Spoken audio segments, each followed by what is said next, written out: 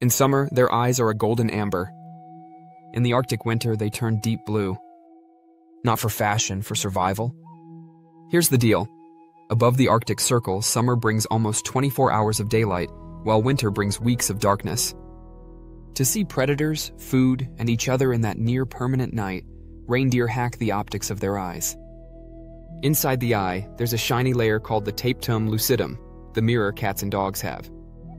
In bright summer, the tapetum is gold, bouncing light back out so the eye isn't overwhelmed. But in dark winter, pressure inside the eye changes, thanks to constantly dilated pupils. That pressure compresses the tapetum, changing how it scatters light, so it shifts to blue.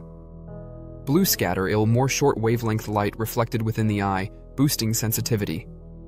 Result? Reindeer gather more of the scarce winter light and see better in the dark, even spotting UV patterns on lichen, their food, and fur, things we totally miss. It's like switching from sunglasses to night vision mode every year.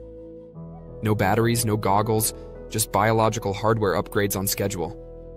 So next time you see a snowy herd ghosting through the polar night, remember, those glowing blue eyes aren't just pretty. They're winter-tuned cameras built by evolution.